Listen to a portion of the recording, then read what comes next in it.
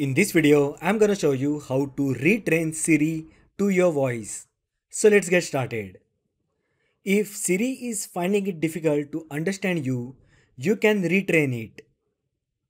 First, open Settings app on your iPhone. Now scroll down and tap Siri and search. The first option will be Listen for Hey Siri with toggle switch. Just turn off Listen for Hey Siri and then turn on Listen for Hey Siri again. Siri will restart and will ask you to train it. You will be asked to speak around 5 on-screen phrases which your iPhone will listen. After each one's been said, you get a tick to show it's been recognized or an instruction to repeat it.